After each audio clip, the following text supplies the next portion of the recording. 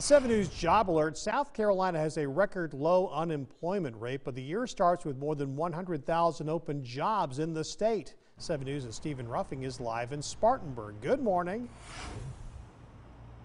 Good morning, Fred. We're outside the downtown Spartanburg location of SC Works, where they say there's two big industries that are looking to hire.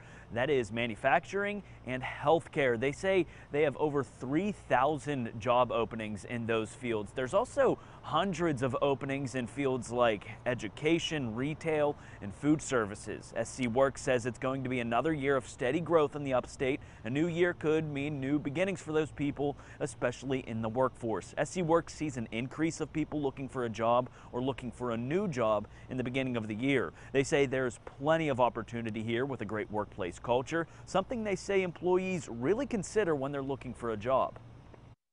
I think it's a good time to understand your market, really know what's available in your backyard, and then from there really pivot just to determine where are you going to be the most happy. It's not always about the money. It's about where you can see yourself grow.